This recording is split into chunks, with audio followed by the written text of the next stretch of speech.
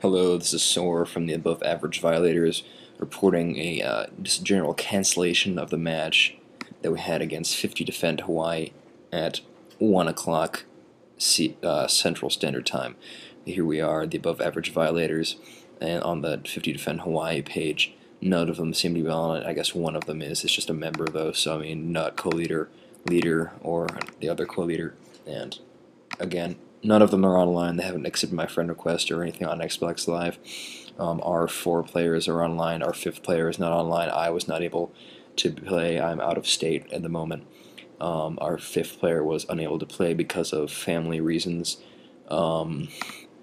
We had 4 players able to go, but they didn't seem to have any. I mean, none of their co-leaders or leaders were online.